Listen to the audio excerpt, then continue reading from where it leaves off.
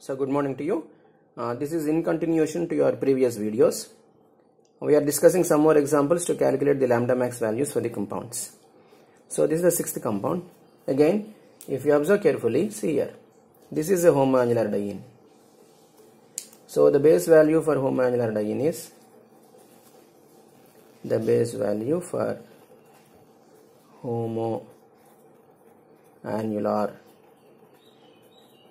diene. So the base value for homoannular diene is equal to, you know that it is a 253 nanometers over. Then I told you to go through your exocyclic double bonds. Exocyclic double bonds. Okay. Now see here. Now you just, this is ring A, this is ring B, and this is ring C. I am writing the structure again. I am writing a little bit big structure here. For clarity, I am writing a little bit big structure. See. Okay. Now see here. Now if you observe carefully, this is ring A, this is ring B, and this is ring C. If you observe carefully, see this double bond is exocyclic to ring A. Exocyclic to ring A. Now this double bond is exocyclic to ring C. Now this double bond is exocyclic to ring B. So there are three exocyclic double bonds are there. So therefore altogether for each exocyclic double bond 3 into 5 nanometers, that is equal to 15 nanometers over. Then comes to this. Then comes your ring residues. So now it is very easy. You can do calculation ring residues very easily. For each ring residue, this is 5 nanometers. Now let us see how many ring residues are there. Now see here. Now this is the double bond. Now this is sp2 carbon, this is sp2 carbon, this is sp2, this is sp2, this is sp2, this is sp2. Now this is attached to one sp3 carbon. So this is one ring residue. Next, coming to this. So here there are no ring residues, here there are no ring residues. Coming to this. This is attached to one sp3 carbon. So this is one ring residue. Next. Now for this double bond, this is sp3, this is sp3 carbon, so this is one ring residue. Again this is another sp3, so this is another ring residue. And then for this double bond, this is sp3 and this is also sp3, so this is another ring residue. So how many ring residues are there?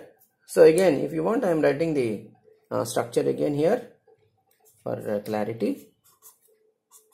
See here. Otherwise, without any confusion, I am writing clearly here. Okay. So this is ring A, ring B, ring C. Now first consider this double bond. See, this is double bond is like this. This double bond is like this. Now this is attached to one sp3 carbon. This is attached to another sp3 carbon. So this is sp3 carbon. This is sp3 carbon. So there are two ring residues are there for here. Two ring residues are there. Next coming to this. This is sp2, this is sp2, this is sp2. Now this sp2 carbon, this double bond is attached to this sp3. So it is attached to sp3 carbon like this. So this becomes a ring residue. Now coming to this double bond. Again, this is sp3 carbon. And again this is sp3 carbon. So this is ring residue, this is another ring residue. Fine. And then you have, so how many ring residues are there? 1 here, 2, 3, 4, 5. 5 ring residues are there. So 5 into 5 is equal to 25 nanometers and then you have double bond extending conjugation. Double bond extending conjugation. Double bond extending conjugation. See how many double bonds are extending conjugation is that? See here. Now here this is the homoannular diene. Now for this homoannular diene, this is the double bond extending conjugation. Okay, so you have 1 into 30 nanometers. That is equal to 30 nanometers. Just add it. You'll get the answer. 5 plus 5, 10 plus 3, 13. 1, 5 plus 1, 6, 7. 7 plus 2, 8. 8 plus 3, 11. And then 2 plus 1, 3. 313 nanometers. Over. Sixth example is over. Now coming to seventh example. Example 7. You have. See here you have homoannular diene. Again this is homoannular diene. So the base value for homoannular diene base value for homoannular diene, that is equal to 253 nanometers, right? And then next, exocyclic double bonds.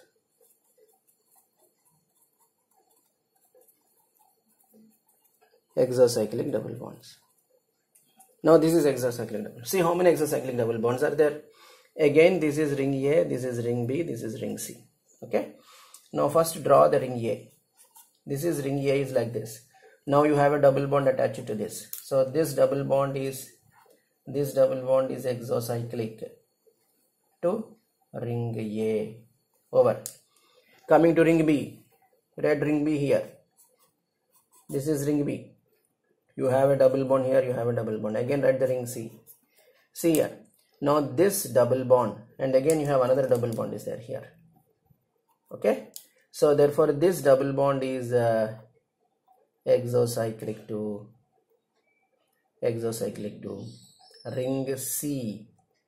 This is ring C. And this double bond is exocyclic to ring B. This is ring B. So there are 3 exocyclic double bonds are there. So this is one exocyclic double bond, this is another exocyclic, this is another exocyclic. So there are 3 exocyclic double bonds. So 3 into 5 nanometers, that is equal to 15 nanometers. Over. Then comes your ring residues. I think now here itself, because you already know the concept, so therefore now we can write the ring residues here itself. Now see here. Now first take this double bond. Now this is attached to this sp3 carbon. So this is one ring residue.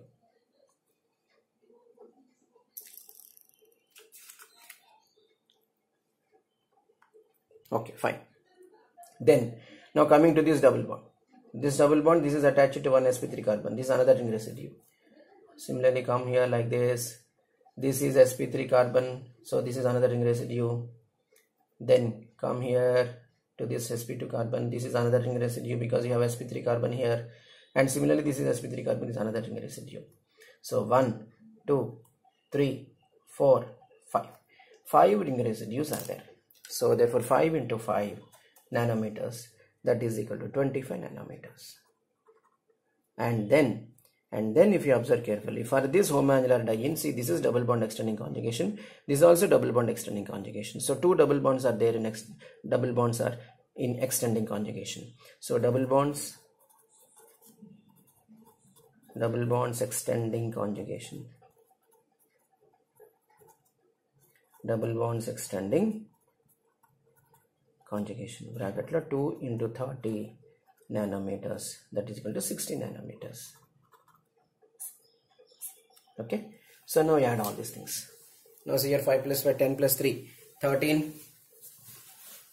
So this is 10 plus 3, 13, 6 plus 1, 7, 7 plus 2, 9 plus 1, 10, 10 plus 5, 15, and then you have one here, 353 nanometers. So 7th example is over.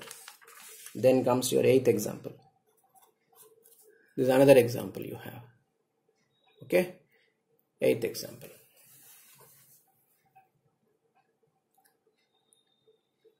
Fine. Again, see if you observe carefully, see this is nothing but your heteroannular diene. This is a heteroannular diene. So the base value for heteroannular diene. Base value for heteroannular. Base value for heteroannular diene. That is equal to 214 nanometers. Over. Your job is over. Then comes your exocyclic double bonds. This is exocyclic double bonds. Now if you observe carefully, this is ring A, this is ring B, this is ring C, this is ring D. Now you write the ring C structure. This is ring C. Now for this ring C, this is ring C, you have one double bond here, you have another double bond here. Okay, so for this ring C, this is one exocyclic double bond, this is another exocyclic double bond. So this is one exocyclic, this is another exocyclic. So 2 exocyclic double bonds. 2 exocyclic double bonds. 2 exocyclic double bonds to ring C. So 2 into 5 nanometers. 2 into 5 nanometers, that is equal to 10 nanometers. Then comes your ring residues. Now it is very easy for you to write the ring residues into 5 nanometers. That is equal to. See here, for this is a double bond. This is one sp3 carbon. This is one ring residue. Again for this double bond, this is sp3 carbon. So this is another ring residue. And coming to this is sp3 carbon. Again this is sp3 carbon. So this is the ring residue, this is the ring residue. So 1, 2, 3, 4. 4 ring residues are there. Right? So 4 into 5 nanometers, that is equal to 20 nanometers. Add it. 4 nanometer, 2 plus 1 3, 3 plus 1 4, and then you have 244 nanometers. Over. 8th example is over. Coming to 9th example. Again this is nothing but your heteroannular diene.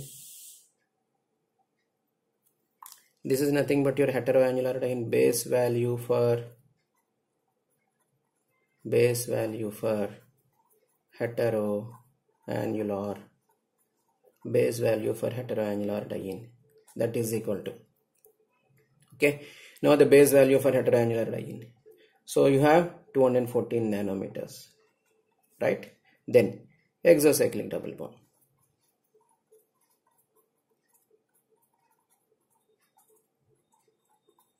Exocyclic double bond.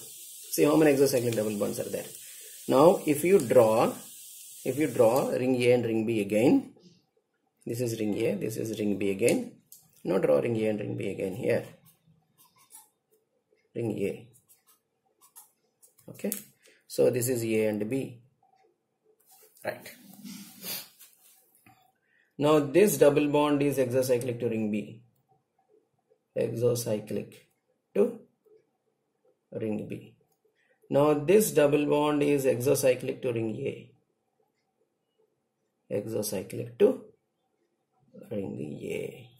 So there are 2 exocyclic double bonds. So 2 into 5 nanometers, that is equal to 10 nanometers. And then you have ring residues. See how many ring residues are there? Now see here. Now take this double bond. This is one ring residue because sp3 carbon.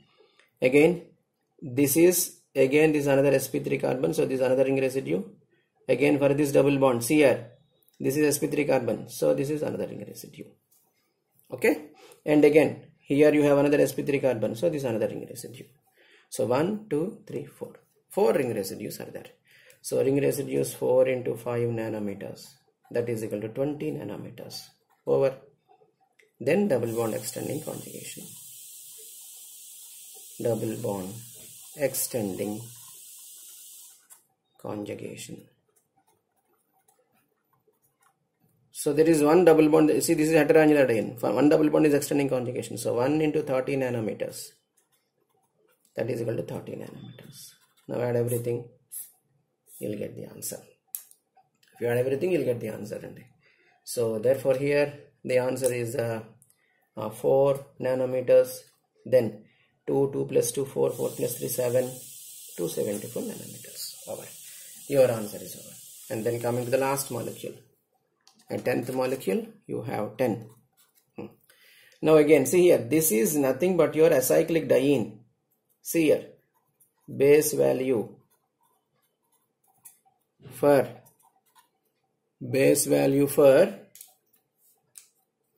acyclic diene. Base value for acyclic diene, that is equal to 217 nanometers.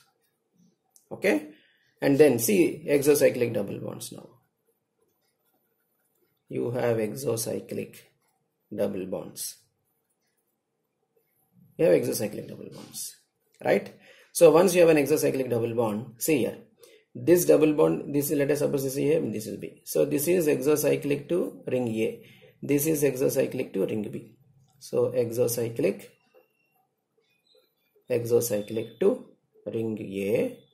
This is exocyclic to ring B. Exocyclic to ring B. Fine. Now this is, see here, If you observe carefully, again I am writing the structure here. I am writing the structure here again.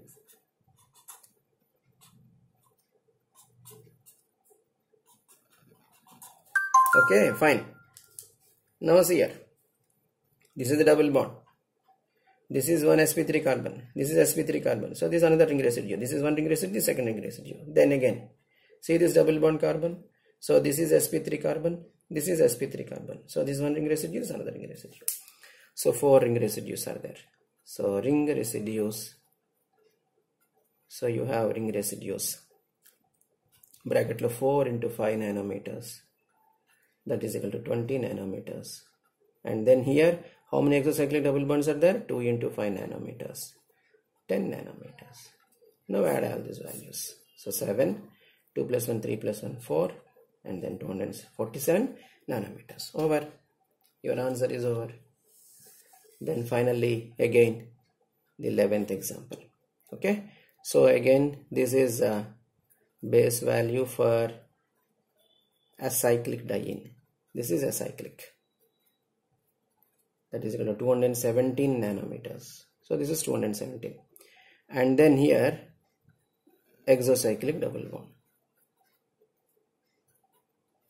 Exocyclic double bonds. Now you have exocyclic double bond. So 1 into 5. So this is exocyclic double bond to ring A. So this is A, let's suppose. So 1 into 5 nanometers is equal to 5 nanometers. Then you have ring residues is equal to. So this is one sp3 carbon. So this is one ring residue. This is another sp3 carbon. This is another ring residue. So therefore 2 into 5 nanometers. 10 nanometers. See, I am writing again. So without having any confusion, I am writing for ring residues again here. See here. Okay, either this or this. Both are same. Okay. Now for this double bond, see this is sp3 carbon. So this is one ring residue. For this double bond, this is another sp3 carbon. So this is another ring residue. Now this is sp2, this is sp2. No alkyl groups are there here.